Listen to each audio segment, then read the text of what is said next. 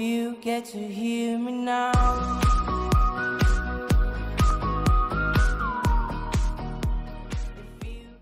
Hi, I'm Scott Meander, and I'm going to introduce you to this region bounded by these two functions. Y equals x squared minus 4, which is this parabola at the bottom, and y equals 3x minus 4, which is the line on the top. Alrighty.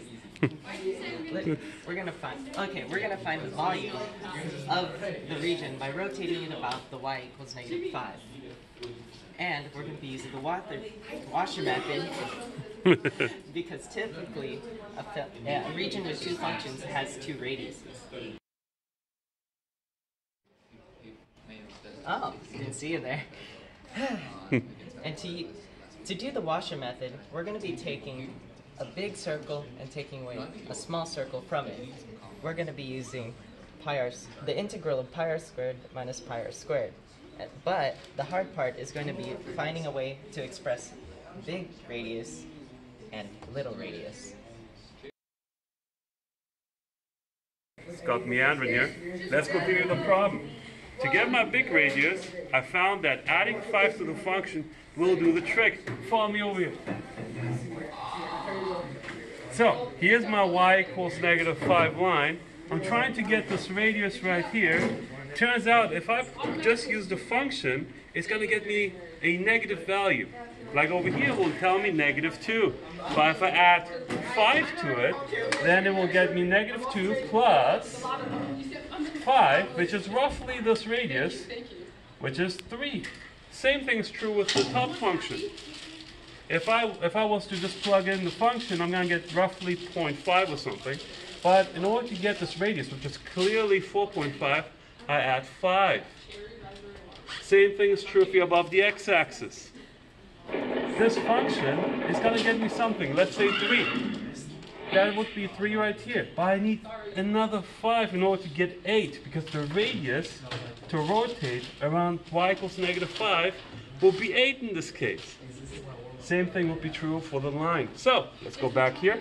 Get over here, cameraman. So adding 5 to my function ended up expressing the two radiuses that I need in order to do the washer method.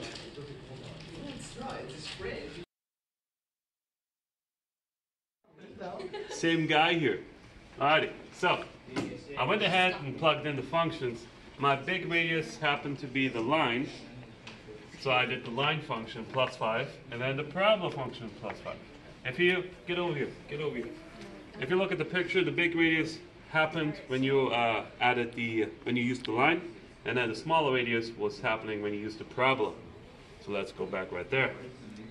So I made sure I add 5 for the reasons already mentioned, and then I just simplified a little bit to make it look a little nice and pretty. So -4 plus 5 will give me 1. -4 plus 5 could give me 1. And then you can use a graphing calculator. I know that you guys know how to do it. Or you can just do it by hand real quick. So I went ahead and squared that, which is this, minus, you square that, you get this. Forgot my dx, it's embarrassing.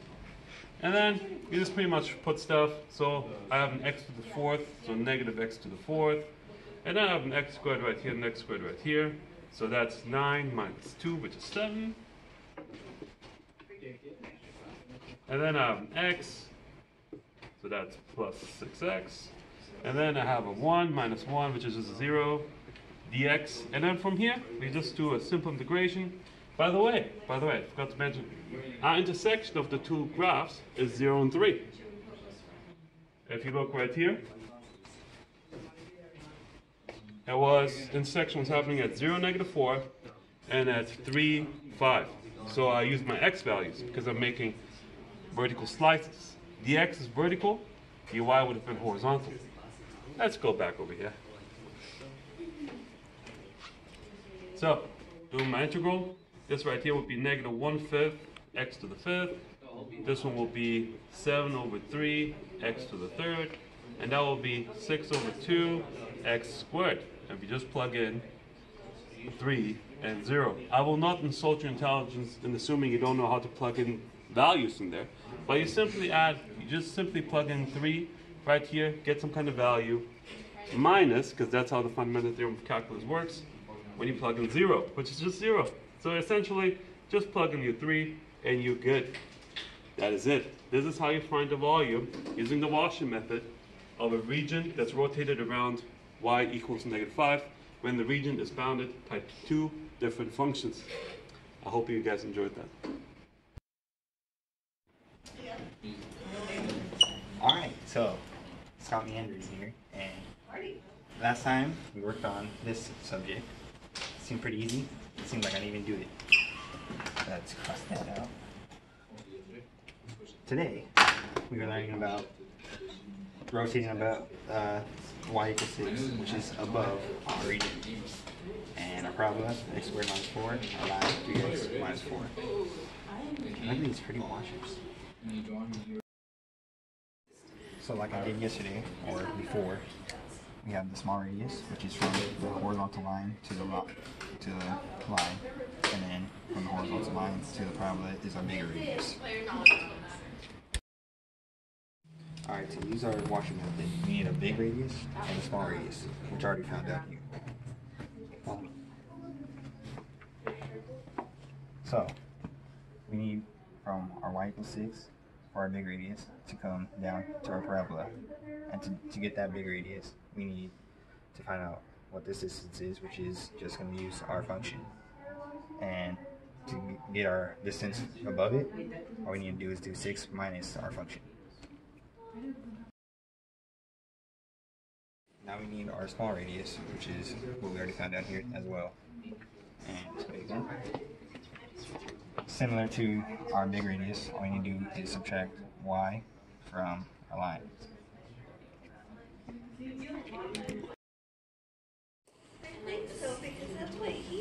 Oh, hi there. Let's see. Alright, so here, this is where we left off, and we just need to simplify our squares, which we got x to the 4th minus 20x squared plus 100 for this section. And for this section, we got 9x squared minus 60x plus 100. And now we're up here. Now we just need to simplify it even further. We just bring down the x to the 4th. Then we got negative 29x squared from these two. And then we keep the negative 60, or positive now, 60x. And our hundreds just cancel out. Alright, you guys can finish this. Scott Meandering, out.